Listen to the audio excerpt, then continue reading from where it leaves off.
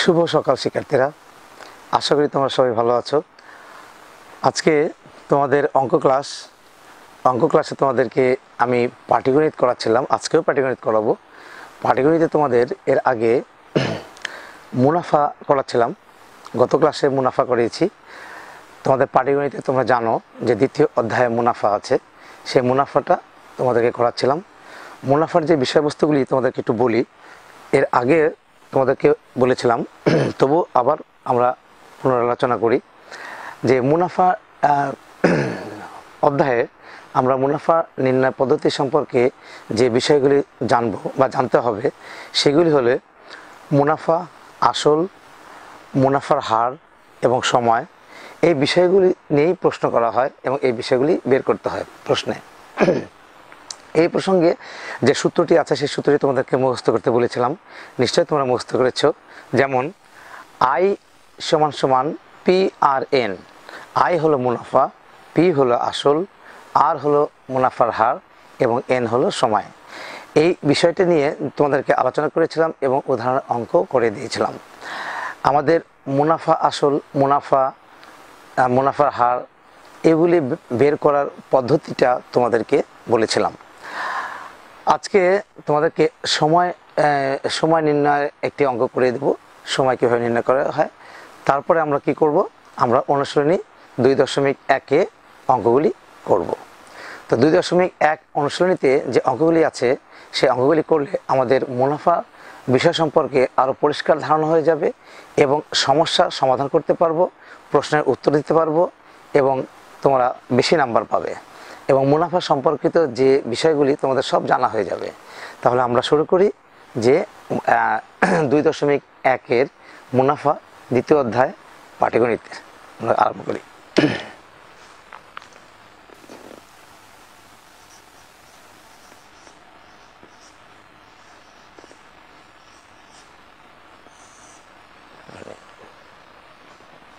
মুনাফা লিখি, মুনাফা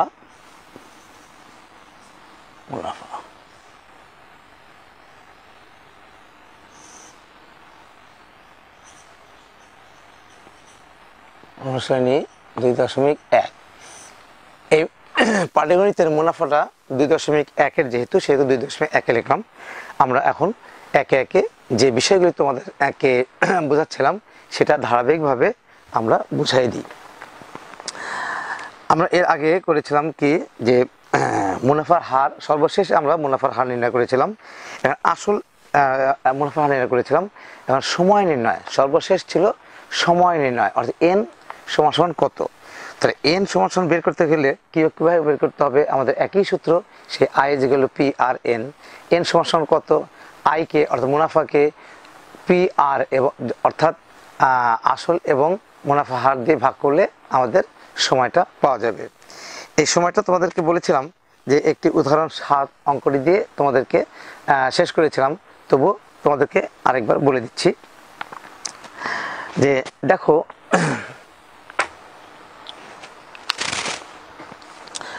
এই অঙ্কটি আমি করে দিই আবার। উদাহরণ 7, সময় নির্ণয়। সময় কিভাবে নির্ণয় করে সেটা আমি দেখাচ্ছি।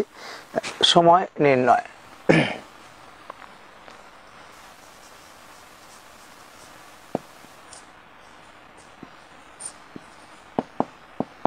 সময় নির্ণয়। এই সময় নির্ণয় সম্পর্কিত যে প্রশ্নটি আছে সেই প্রশ্নটি আমি আবার করে দিচ্ছি।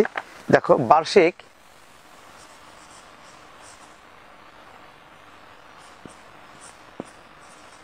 বার্ষিক 12% মুনাফায়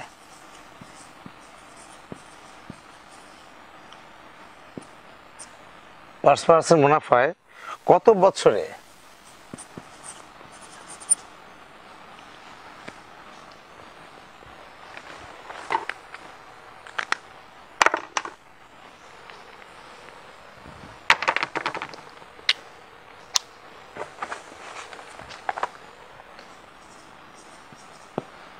এভাবে দেখি, কত বছরে 10,000 টাকা, 10,000 টাকা আর মুনাফা, টাকার মুনাফা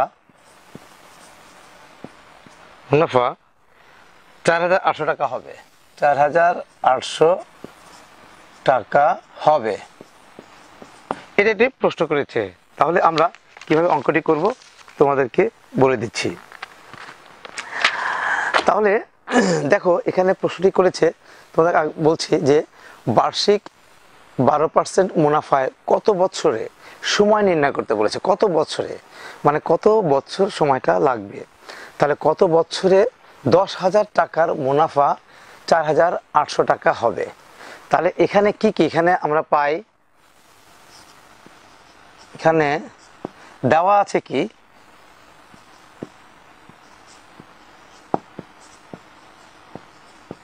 দেওয়া আছে কি, দেওয়া আছে কি বার্ষিক শতকরা 12 হার মুনাফায়, মুনাফার হার কত 12, তাহলে আর সমান সমান কত হচ্ছে 12% হলো 12%। তার মানে কত, আমরা ভগ্নাংশ যদি করি তাহলে কি হয় 12 নিচে 100, এটা মুনাফা। আর সমান সমান এটা পেলাম। অঙ্ক করতে আমাদের এটা লেখার চেয়ে এটা লিখতে হবে, পার্সেন্টেজটা উঠিয়ে দিয়ে আমরা ভগ্নাংশে নিতে হবে, এটাকে তোমাদেরকে বলেছিলাম। তারপরে 10,000 টাকা কি আসল, 10,000 টাকার মুনাফা 4,800 টাকা হয়। মানে 10,000 টাকা খাটিয়ে কোনো ব্যবসায় 10,000 টাকা খাটিয়ে 4,800 টাকা মুনাফা হয়। তাহলে পি কত হবে, দেখো আমি এই প্রশ্নটি আছে, এই প্রশ্নটিতে আমি পড়ে পড়ে কি কি আছে এর ভিতরে সেটা বের করছি এবং লিখছি।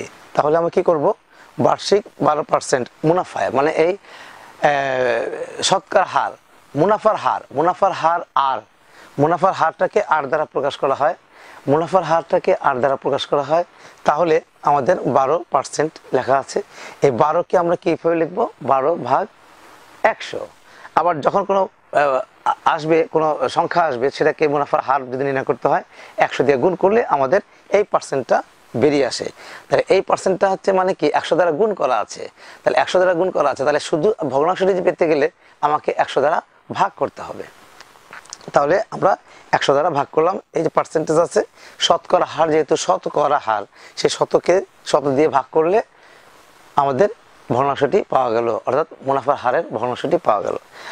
এবার আসে কত বছরে, কত বছরে, এটা তো দেওয়া নাই, কত বছরে, বছরটা বের করতে হবে। তাহলে আমাদের আর কি আসবে, কত বছরে, বছরে তো আমাদের এন, এন সমান সমান কত বছর, প্রশ্নই করেছে, তার মানে এন বের করতে হবে। তারপরে কি হচ্ছে 10,000 টাকার মুনাফা, মানে 10,000 টাকার, 10,000 টাকা হলে পি সমান সমান হবে 10,000 টাকা, এত টাকা। মুনাফা কত আছে, মুনাফা আছে 4,800 টাকা। তাহলে মুনাফা মানে আয়,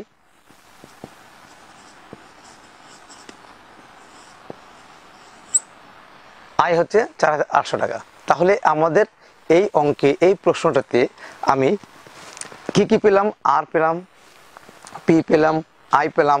এখন প্রশ্ন করেছে যে কত বছরে, তাহলে কত বছরে, তাহলে এন সমান আমাদের আসলে বের করতে হবে, এন হচ্ছে কত, এনটাকে বের করতে পারলেই আমাদের অঙ্ক হয়ে যাবে। এন কত,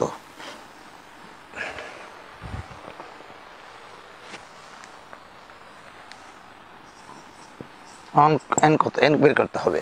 তাহলে আমাদের কি করব, আমরা জানি, এখানে লেখো, আমরা জানি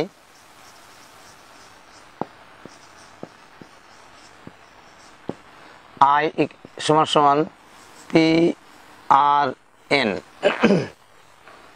তাহলে এন সমান সমান কত হবে, অতএব এন সমান সমান কত হবে, আই ভাগ, এখানে তো আছে এটা পি, যেটা নাই সেটা ভাগ হবে আর, পি আর আর ভাগ হবে।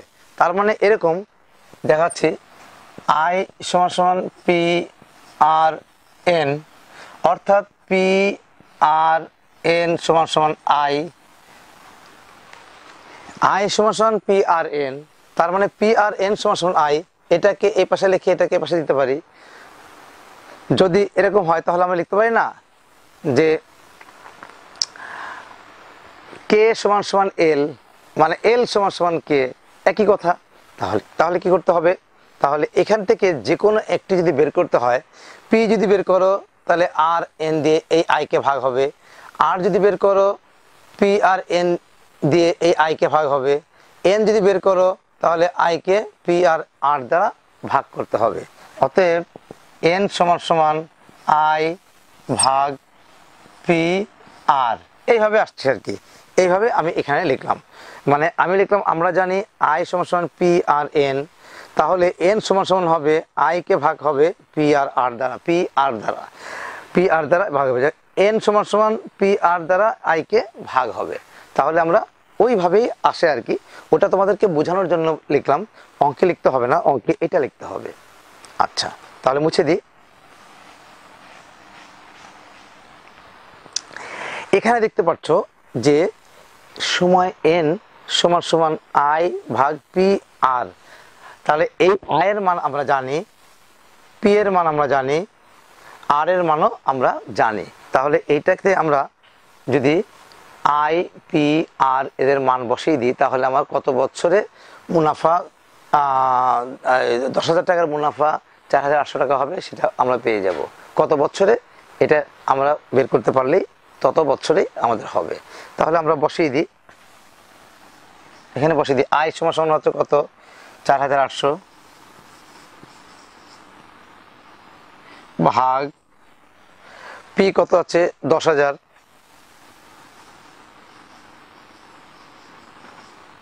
গুণন কি হতো আর 12 ভাগ 100।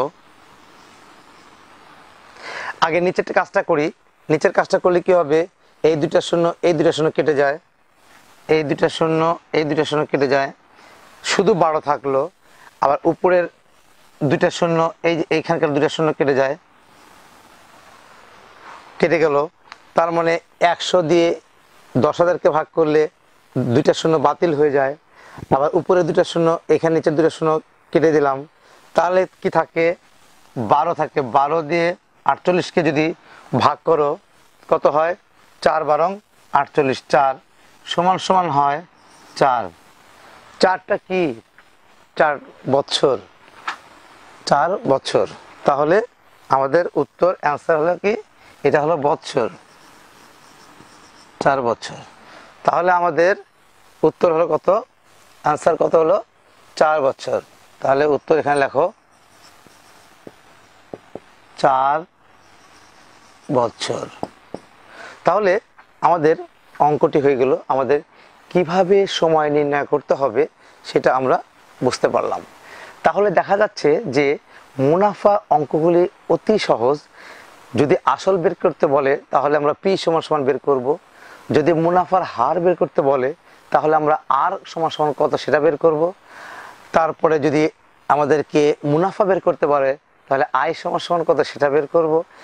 এইভাবে যদি সময় বের করতে বলে তাহলে এন সমান সমান কত সেটা বের করব। আর এটা বের করার পদ্ধতি হলো আই সমান সমান পি আর এন। তো পি আর এন সমান সমান আই, তাহলে পি এবং আর এবং এন এই তিনটার যে কোনো একটা বের করতে গেলে মুনাফাকে ভাগ করতে হয় বাকিগুলো দিয়ে। অর্থাৎ যদি আর বের করতে হয়, মুনাফা হার বের করতে হয়, তাহলে মুনাফাকে কি আসল এবং সময় দ্বারা ভাগ করতে হয়। এটা তোমরা বুঝতে পেরেছো। কিভাবে বুঝতে পেরেছো? এই যে আই সমান সমান পি আর এন, এই তথ্যের মাধ্যমে অর্থাৎ এই সূত্রের মাধ্যমে তোমরা বুঝতে পেরেছো যে আসল, মুনাফার হার, সময় এবং মুনাফা কিভাবে বের করতে হবে। এখানে 4টি দেওয়া আছে, এই 4টির ভিতরে যে কোনো 3টি দেওয়া থাকলে একটি বের করা যাবে। সুতরাং খুবই সহজ অঙ্ক। তাহলে আমরা সময় নির্ণয়ে যে অঙ্কটি আছে সেই অঙ্কটি বের করার পদ্ধতিতে আমরা জানলাম। যখন আমরা অনুশীলনী অঙ্ক করব তখন দেখব যে এক একটি অঙ্ক মানে বিভিন্ন তথ্য চাচ্ছে, মানে প্রশ্ন করছে। কিভাবে প্রশ্ন করছে? কখনো বলবে যে আসল কত, কখনো বলবে যে মুনাফার হার কত, কখনো বলবে মুনাফা কত, কখনো বলবে যে মুনাফা আসল কত, অর্থাৎ মুনাফা এবং আসল যোগ করলে কত হয়। তো বিভিন্নভাবে প্রশ্ন করলে আমরা সব প্রশ্নেরই উত্তর দিতে পারবো। তাহলে এটা নিশ্চয়ই আমরা বুঝতে পেরেছি। তাহলে আমরা এখন অন্য অঙ্কে যাই। আমাদের অনুশীলনী 2.1 অঙ্ক এই সূত্রের মাধ্যমে হবে, তবে আমরা একটি একটি করে অঙ্ক করার চেষ্টা করি দেখি এবং বোঝার চেষ্টা করি। আমি যে কথাগুলি বলবো সেই কথাগুলি তোমার মনোযোগ সহকারে শুনবে, তাহলে অঙ্কগুলি পারবে। আমাদের তো সূত্র জানা আছে, সূত্রের মাধ্যমে আমরা অঙ্কগুলি করে ফেলতে পারবো। দেখো এবার অনুসরণী 2.1-এ 1 নম্বর প্রশ্ন কি বলেছে, আমরা 1 নম্বর প্রশ্নটি করি। 1 নম্বর প্রশ্ন করেছি কি, একটি পণ্যদ্রব্য বিক্রি করে পাইকারি বিক্রেতার শতকরা 20 টাকা অর্থাৎ 20% এবং খুচরা বিক্রেতা 20% লাভ করে। মানে পাইকারি বিক্রেতাও 20% লাভ করে, খুচরা বিক্রেতাও 20% লাভ করে। যদি দ্রব্যটির খুচরা বিক্রয় মূল্য 576 টাকা হয়, তবে পাইকারি বিক্রেতার ক্রয় মূল্য কত ছিল? পাইকারি বিক্রেতার ক্রয় মূল্য কত ছিল, এটা আমাদের বের করতে হবে বুদ্ধি করে। তাহলে বুদ্ধিটা কি, এখানে ব্যবসা করছে দুই শ্রেণীর লোক। আমি দুটি লোকের কথাই বলি, একজন পাইকারি বিক্রেতা, একজন হলো খুচরা বিক্রেতা। পাইকারি বিক্রেতা বিক্রি করে খুচরা বিক্রেতার কাছে, এটা তো তোমরা সবাই জানো যে পাইকারি বিক্রেতা বিক্রি করে খুচরা বিক্রেতার কাছে। পাইকারি বিক্রেতা নিশ্চয় কোথা থেকে কিনে নিয়ে আসে, পাইকারি ক্রয় মূল্য, পাইকারি বিক্রেতারও একটা ক্রয় মূল্য এবং বিক্রয় মূল্য আছে। পাইকারি বিক্রেতা অন্যজনের কাছ থেকে কিনে নিয়ে আসে, আর ক্রয় মূল্য আছে, ক্রয় মূল্য কিনে নিয়ে আসে মানে ক্রয় মূল্য আছে, এবং বিক্রি করে হচ্ছে খুচরা বিক্রেতার কাছে। তাহলে পাইকারি বিক্রেতার বিক্রয় মূল্যটা হচ্ছে খুচরা বিক্রেতার কাছে, আর খুচরা বিক্রেতা কিনলো পাইকারি বিক্রেতার কাছে, তাহলে খুচরা বিক্রেতারও ক্রয় মূল্য একটা আছে। তাহলে পাইকারি বিক্রেতার বিক্রয় মূল্য আর খুচরা বিক্রেতার ক্রয় মূল্য সমান হবে। যখন কেনা বেচা হয়, ক্রয় বিক্রয় হয়, তখন একজন বিক্রি করে আরেকজন কেনে। যে কেনে এবং যে বিক্রি করে এই বিক্রয় মূল্য এবং ক্রয় মূল্য সমান থাকে। আমি 5 টাকায় একটি কলম বিক্রি করলাম, আর তার মানে আরেকজন 5 টাকায় কিনলো, তাহলে যে কিনলো তার ক্রয় মূল্য 5 টাকা, আর যে বিক্রি করলো তার বিক্রয় মূল্য 5 টাকা। এই সুন্দর বুদ্ধিটুকু তোমাদের অবশ্যই আছে। আমি জানি যে আমি বিক্রি করলাম আর ও কিনলো, ওর কেনার যে দামটা আর আমার বিক্রি করার দামটা সমান হয়, এটা তোমরা জানো। আচ্ছা ঠিক আছে, এখন হলো পার্সেন্টেজের ব্যাপার, যে পাইকারি বিক্রেতা 20% লাভে বিক্রি করলো, 20% লাভে বিক্রি করলো, তাহলে পাইকারি বিক্রেতার বিক্রয় মূল্যটা কত হবে? 20% মানে হলো কি শতকরা 20 টাকা লাভে বিক্রি করলো, তাহলে ক্রয় মূল্য 100 টাকা হলে বিক্রয় মূল্য 120 টাকা, তাই তো হবে, বিক্রয় মূল্য 120 টাকা। তাহলে তার বিক্রয় মূল্য কত হলো? 120 টাকা। আর খুচরা বিক্রেতাও যদি 20% লাভে বিক্রি করে, তাহলে তার কি হলো, সেও 100 টাকারটা 20 টাকায় বিক্রি করে, তাহলে তার ক্রয় মূল্য 100 টাকা হলে বিক্রয় মূল্য 120 টাকা, এটাই তো। আচ্ছা, তাহলে এখানে প্রশ্ন করেছে কি, যে খুচরা বিক্রয় মূল্য 576 টাকা হলে, খুচরা বিক্রয় মূল্য 576 টাকা হলে পাইকারি বিক্রেতার ক্রয় মূল্য কত ছিল, এই তো। আচ্ছা, তাহলে খুচরা বিক্রেতার কথাই বলি, যে 20% লাভে বিক্রি করে, তার মানে এখানে কি ক্রয় মূল্য 100 টাকা হলে বিক্রয় মূল্য 120 টাকা। খুচরা বিক্রেতা থেকে শুরু করি, তাহলে আমি আগে অঙ্কটা লিখি। একটি পণ্যদ্রব্য, দেখো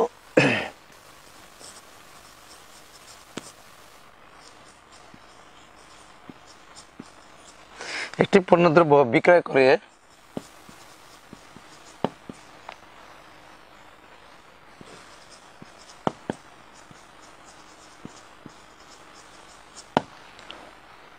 বিক্রেতার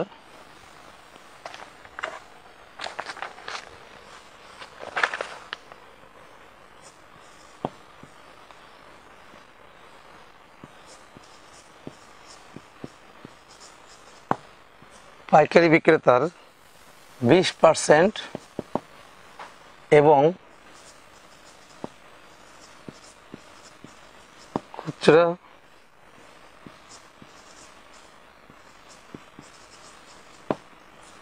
খুচরা বিক্রেতার 20% লাভ হয়।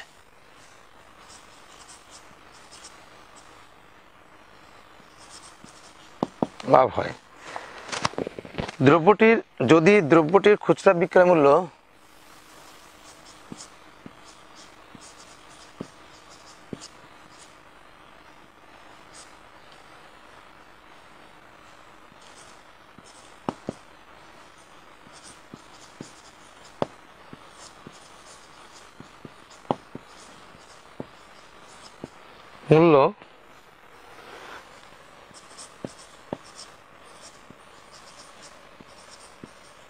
হয় তো তবে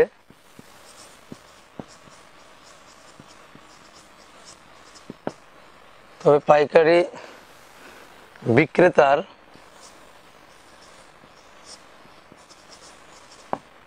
বিক্রেতার ক্রয় মূল্য কত?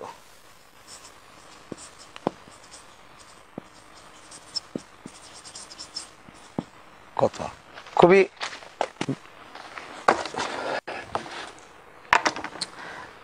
সুন্দর প্রশ্ন।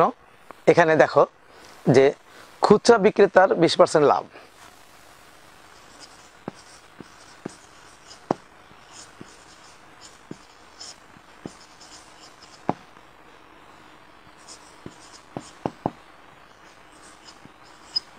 তার মানে কি?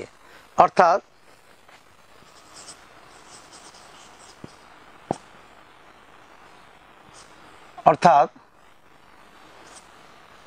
কি হয়? অর্থাৎ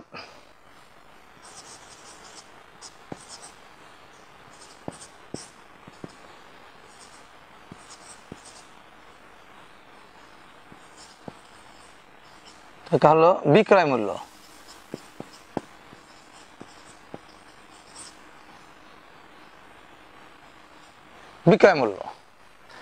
অর্থাৎ খুচরা বিক্রেতা এত % লাভ হয়, অর্থাৎ 100 যোগ 20 120 টাকা বিক্রয় মূল্য হয়। এখানে বলেছে যদি দ্রব্যটির খুচরা বিক্রয় মূল্য 576 টাকা হয়। এখানে খুচরা বিক্রেতা থেকে শুরু করেছি আমি। খুচরা বিক্রেতা যদি এখানে অঙ্কটি এখান থেকে শুরু, খুচরা বিক্রেতার যদি 20% লাভ হয়, তাহলে 20% লাভ হলে অর্থাৎ 100 + 20 120 টাকা বিক্রয় মূল্য। তোমাদেরকে বলেছিলাম যে লাভ হলে কি হয়, বিক্রয় মূল্য বেড়ে যায়।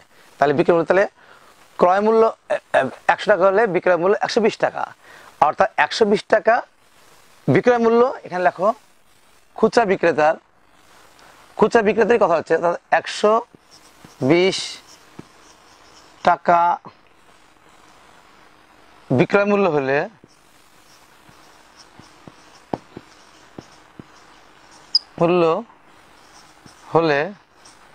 ক্রয় মূল্য 100 টাকা। আমি খুচরা বিক্রেতার ক্রয় মূল্য বের করছি আগে। খুচরা বিক্রেতার ক্রয় মূল্য যদি বের করি, খুচরা বিক্রেতার ক্রয় মূল্য যদি বের করি, তাহলে আমরা কি করব? পাইকারি বিক্রেতার বিক্রয় মূল্য আমরা পাবো। দেখো, তাহলে আগে আমি পাইকারি বিক্রেতার বিক্রয় মূল্য যদি পাইকারি বিক্রেতার বিক্রয় মূল্য যদি পাই, তাহলে পাইকারি বিক্রেতার ক্রয় মূল্যও বের করতে পারবো। কারণ 20% লাভে পাইকারি বিক্রেতা বিক্রি করে। তাহলে আমরা আগে যদি পাইকারি বিক্রেতার বিক্রয় মূল্য বের করতে পারি, তবেই পাইকারি বিক্রেতার ক্রয় মূল্য বিক্রি করতে পারবো। আমাদেরকে বলেছে ক্রয় মূল্য বের করতে, কার? পাইকারি বিক্রেতার।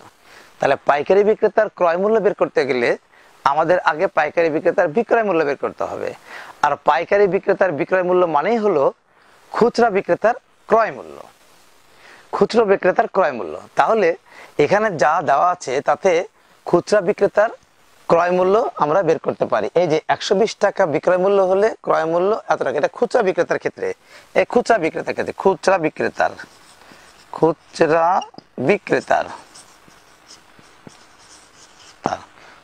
বিক্রেতার ক্ষেত্রে আমরা এই কাজটাই করতে পারি। খুচরা বিক্রেতার 120 টাকা বিক্রয় মূল্য হলে ক্রয় মূল্য 100 টাকা। অতএব খুচরা বিক্রেতার 1 টাকা বিক্রয় মূল্য হলে আমরা এভাবে লিখতে পারতাম, খুচরা বিক্রেতার বিক্রয় মূল্য 120 টাকা হলে বিক্রয় মূল্য আচ্ছা, ক্রয় মূল্য সমান সমান 100 নিচে 120 টাকা। এখানে দেওয়া আছে খুচরা বিক্রেতার বিক্রয় মূল্য কত। খুচরা বিক্রেতার বিক্রয় মূল্য এই যে দেওয়া আছে 576 টাকা, এই জন্যই আমি বের করতে পারছি। খুচরা বিক্রেতার বিক্রয় মূল্য আমরা লিখি আবার, খুচরা বিক্রেতার কত টাকা বিক্রয় মূল্য? 576। 576 টাকা বিক্রয় মূল্য হলে ক্রয় মূল্য কত হবে? গুণ হবে 100 নিচে হলো কত? 120। তাহলে এইভাবে যদি আমরা ক্রয় মূল্যটা বের করি, তাহলে পাইকারি বিক্রেতার বিক্রয় মূল্য তো একই, বিক্রয় মূল্য আর ক্রয় মূল্য একই, সেটা আমরা বের করি। এটা ক্যালকুলেশন করলে কত পাবো আমরা? এই শূন্যটা কাটলো, দেখো তোমরা, উপরে 100 নিচে 120, 0 0 কেটে গেল। আচ্ছা, উপরে থাকে 10, নিচে থাকে কত? 12। 5 দুগুণী 10, 6 দুগুণী 12। দেখো তো 6 দিয়ে 576কে ভাগ করা যায় কিনা। 6 6 7 42, 6 48, 6 নং 54। 6 দিয়ে যদি এটাকে ভাগ দিয়ে পড়া, 6 নং 54 থাকে কত? 55 56 57, 3 3 এখানে 6, তাহলে 36, তাহলে 6 6 36, তাহলে হলো 96। আর এই 5, 96 গুণিত 5, তাহলে 96কে 5 দ্বারা গুণ করলে কত হয়? 5 6 30 0, 5 6 30 0, হাতে থাকে 3, 5 নং 45, 46 47 48, তাহলে 48 লিখে ফেলো। এত টাকা। তাহলে খুচরা বিক্রেতার বিক্রয় মূল্য যদি 576 টাকা হয়, বিক্রয় মূল্য যদি 576 টাকা হয়, তাহলে তার ক্রয় মূল্য ছিল কত? খুচরা বিক্রেতার ক্রয় মূল্য কত ছিল? 480 টাকা। তাহলে আমরা যে অতএব খুচরা বিক্রেতার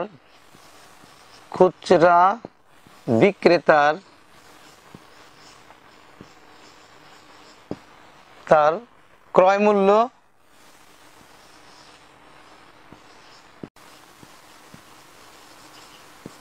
480 টাকা। খুচরা বিক্রেতার বিক্রয় মূল্য 480 টাকা। অতএব পাইকারি বিক্রেতার বিক্রয় মূল্য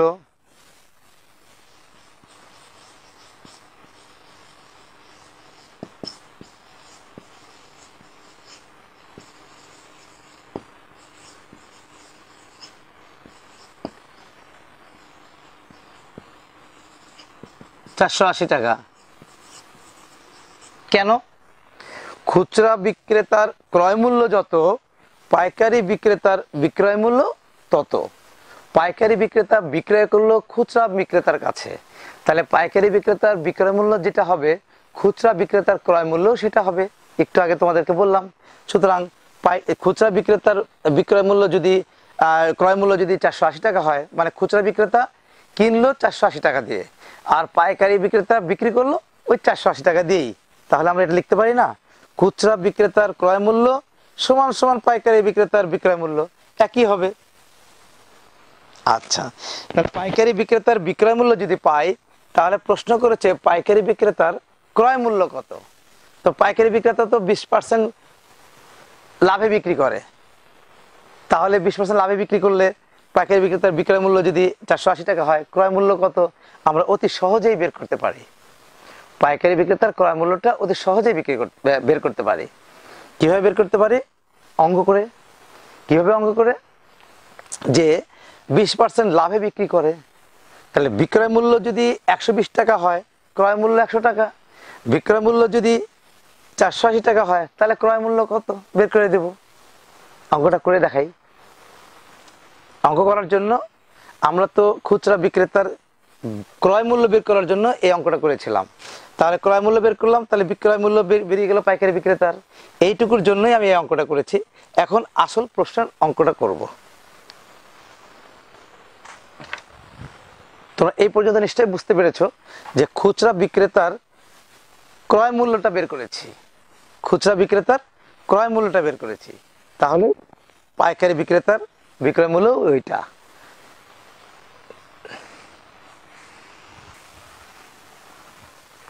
এটুকু থাকুক। তাহলে এবারে পাইকারি বিক্রেতার,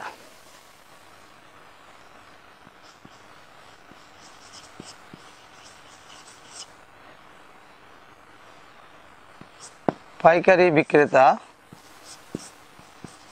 তার 20% লাভ হয়, অর্থাৎ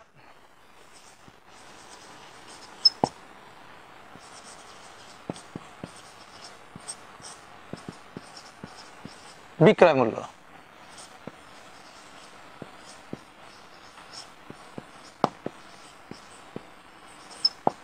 বিক্রয় মূল্য পাইকারি বিক্রেতার 20% লাভ হয়, তাহলে অর্থাৎ তাহলে কি 20% লাভ মানে কি 100 টাকায় 20 টাকা লাভ। তাহলে 100 টাকায় 20 টাকা লাভ মানে হলো 100 যোগ 20 120। তাহলে 120 টাকা বিক্রয় মূল্য হলে ক্রয় মূল্য 100 টাকা। অর্থাৎ অতএব পাইকারি বিক্রেতার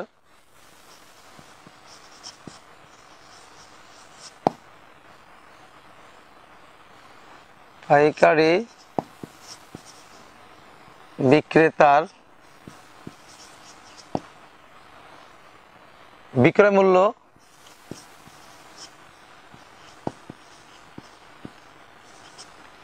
120 টাকা হলে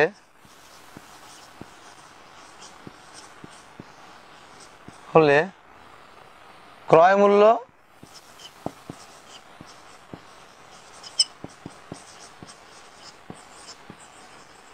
1 টাকা। তাহলে পাইকারি বিক্রেতার বিক্রয় মূল্য এই লাইন থেকে বলছি আমি পাইকারি বিক্রেতার 20% লাভ হলে কি হয় সেটাই আমি বলছি। তাহলে 20% লাভ হলে কি হতো, 120 টাকা বিক্রয় মূল্য হলে ক্রয় মূল্য 100 টাকা, সেটাই আমি লিখেছি এখানে।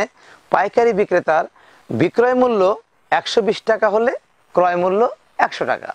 এটা হলো আমাদের এই 20% লাভে বিক্রয়ের তথ্য থেকে এত টাকা।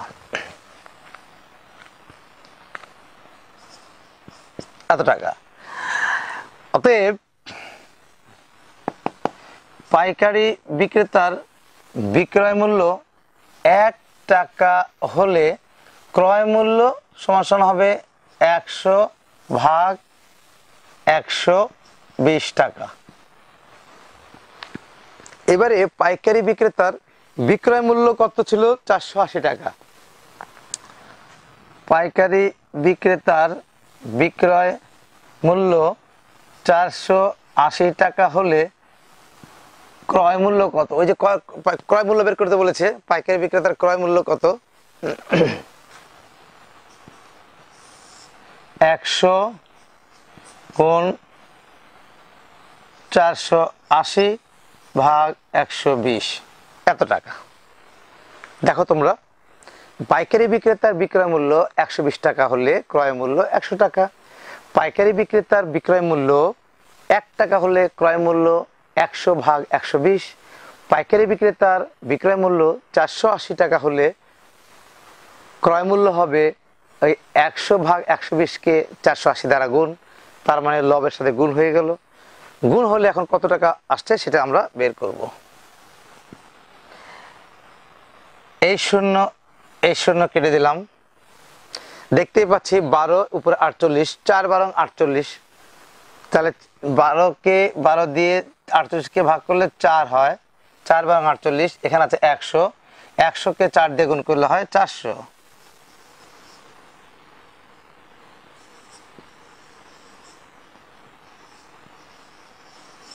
টাকা। তাহলে পাইকারি বিক্রেতার বিক্রয় মূল্য 480 টাকা হলে ক্রয় মূল্য 400 টাকা। আমাদেরকে বলেছিল তবে পাইকারি বিক্রেতার ক্রয় মূল্য কত, তাহলে পাইকারি বিক্রেতার ক্রয় মূল্য 480 টাকা। উত্তর কি হবে, এটা মুছে দিই,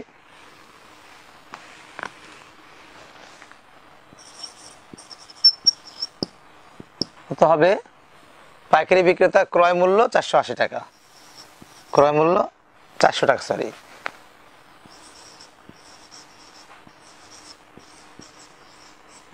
আচ্ছা, এটা উত্তর কত হলো? 400 টাকা।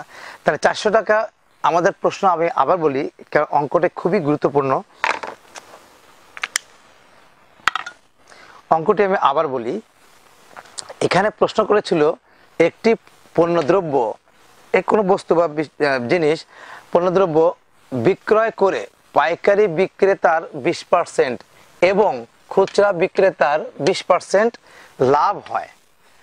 তার মানে পাইকারি বিক্রেতারও 20% লাভ হয়, খুচরা বিক্রেতারও 20% লাভ হয়। তাহলে যদি দ্রব্যটির খুচরা বিক্রয় মূল্য, মানে যদি দ্রব্যটির লাস্টে খুচরা বিক্রয় মূল্য, মানে খুচরা বিক্রেতা যখন বিক্রি করে তার মূল্য হচ্ছে 576 টাকা, তবে পাইকারি বিক্রেতার ক্রয় মূল্য কত ছিল? তবে পাইকারি বিক্রেতা কত টাকা দিয়ে কিনেছিল? পাইকারি বিক্রেতা তো কোথা থেকে কিনে ব্যবসা করে, তারা সে কত টাকা দিয়ে কিনেছিল সেটা বের করতে গেলে আমাদের কোনো সমস্যা নাই, কারণ পাইকারি বিক্রেতার 20% বলে দিয়েছে এবং খুচরা বিক্রেতার 20% বলে দিয়েছে। তো খুচরা বিক্রেতার এবং পাইকারি বিক্রেতার যদি লাভের হার অর্থাৎ মুনাফার হার যদি দেওয়া থাকে তাহলে তাদের ক্রয় মূল্য এবং বিক্রয় মূল্য আমরা বের করতে পারি। তাহলে আমরা প্রথমে করেছিলাম কি, যে খুচরা বিক্রেতার ক্ষেত্রে কি হয়? খুচরা বিক্রেতা হলো 20% লাভে বিক্রি করে, 20% লাভে বিক্রি করে খুচরা বিক্রেতা। তাহলে 100 সাথে 20 যোগ করেছিলাম, 120 হয়েছিল বিক্রয় মূল্য। খুচরা বিক্রেতার বিক্রয় মূল্য 120 টাকা হলে ক্রয় মূল্য 100 টাকা। খুচরা বিক্রেতার বিক্রয় মূল্য 1 টাকা হলে কত টাকা ক্রয় মূল্য? আর খুচরা বিক্রেতার 576 টাকা বিক্রয় মূল্য হলে ক্রয় মূল্য কত টাকা সেটা আমরা বের করেছিলাম। এখানে নিচে লেখা ছিল এখানে যে খুচরা বিক্রেতার বিক্রয় মূল্য 480 টাকা। তাহলে খুচরা বিক্রেতার ক্রয় মূল্য, খুচরা বিক্রেতার ক্রয় মূল্য 480 টাকা ছিল। খুচরা বিক্রেতার ক্রয় মূল্য যে 480 টাকা হয়, তাহলে পাইকারি বিক্রেতার বিক্রয় মূল্য 480 টাকা। পাইকারি বিক্রেতা বিক্রয় করেছিল এই খুচরা বিক্রেতার কাছে 480 টাকা দিয়ে। আচ্ছা, তাই যদি হয় পাইকারি বিক্রেতা যে 480 টাকা দিয়ে যে বিক্রি করে 20% লাভেই বিক্রি করে, তা কোথা থেকে কিনে নিয়ে আসে? যে কোনো জায়গা থেকে কিনে নিয়ে আসে। নিয়ে এসে ওই 480 টাকা যখন খুচরা বিক্রেতার কাছে বিক্রি করে তখন তার 20% লাভ হয়, 100 টাকায় 20 টাকা লাভ হয়। তাহলে তার বিক্রয় মূল্য কত হয়? বিক্রয় মূল্য হয় 120 টাকা, ক্রয় মূল্য হয় 100 টাকা। এটা তো পার্সেন্টেজ অনুযায়ী, এই যে এটা খুচরা বিক্রেতার মতো তারও 20% লাভ হয়। তাহলে পাইকারি বিক্রেতার বিক্রয় মূল্য 120 টাকা হলে ক্রয় মূল্য 100 টাকা। পাইকারি বিক্রেতার বিক্রয় মূল্য 1 টাকা হলে ক্রয় মূল্য কত? পাইকারি বিক্রেতার বিক্রয় মূল্য যদি হয় 480 টাকা, তাহলে ক্রয় মূল্য কত? এই অঙ্ক থেকে আমরা বের করতে পারি। বের করলাম, কত হলো আমাদের? এখানে শূন্য আর এই শূন্য কেটে গেল। 12 দিয়ে 48কে ভাগ করলে 4 হয়, 4 দিয়ে 100কে গুণ করলে 400 টাকা হয়। তাহলে আমরা উত্তর লিখতে পারি 400 টাকা। এটা কিসে? 400 টাকা কিসের? 400 টাকা হলো পাইকারি বিক্রেতার ক্রয় মূল্য কত? পাইকারি বিক্রেতার ক্রয় মূল্য 400 টাকা। শিক্ষার্থীরা, আমরা এই যে মুনাফার চ্যাপ্টারের অনুশীলনী 2.1 এর 1 নম্বর অঙ্কটি করলাম।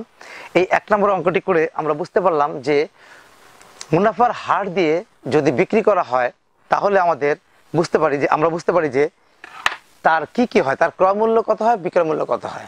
তাহলে আমরা বলতে পারবো যে যদি কোনো হার অর্থাৎ আর সমান যদি 20% হয়, হ্যাঁ, শতকরা 20 টাকা হয়, তাহলেই তোমরা বুঝবা শতকরা 20 টাকা যদি লাভ হয় তাহলে তোমরা 100 দিয়ে ওই শতকরা 20 টাকা আর 20 টাকা যোগ করবে, তাহলে তার বিক্রয় মূল্য হবে 120 টাকা, ক্রয় মূল্য হবে 100 টাকা যদি লাভ হয়। আর যদি ক্ষতি হয় তাহলে কি করবে? ক্ষতি হলে তোমরা বিয়োগ করবে 100 টাকা থেকে। তাহলে 100 বিয়োগ 80, 100 বিয়োগ 20 সমান 80। 80 টাকা হলো তার বিক্রয় মূল্য আর ক্রয় মূল্য তার 100 টাকা। ক্রয় করেছিল 100 টাকায় আর বিক্রয় করেছিল 80 টাকায়, তবেই তো শতকরা 20 টাকা তার ক্ষতি হয়। শিক্ষার্থীরা, তোমরা বুঝতে পারছো যে আমাদের মুনাফার অঙ্কটা কিভাবে আমরা করতে পারি। তাহলে আজকে এই পর্যন্তই। আল্লাহ হাফেজ।